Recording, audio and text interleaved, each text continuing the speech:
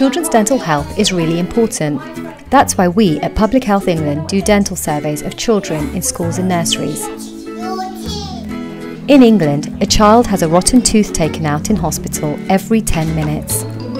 Tooth decay affects a child's ability to eat and sleep, concentrate at school, and can cause a lot of pain. Your school or nursery may be taking part in this year's survey. You will be sent a leaflet, questionnaire and a consent form. Complete these and return them to the school.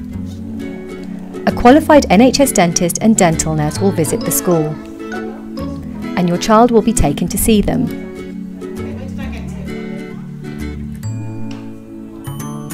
The dental team looking at your child's teeth will be experienced in working with children.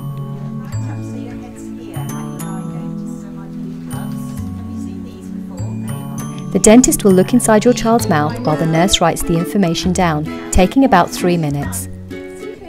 This is not the same as a dental checkup, and you must still take your child to regular dental appointments. But why should you take part?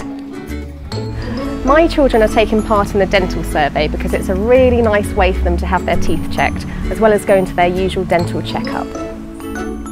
I feel it's important to take part in a dental survey to know more about the dental health of children in this area. It's key for us that the school takes part, as it's important that the children are as healthy as possible, and their mouths are a very important part of that. Take part because child dental health matters.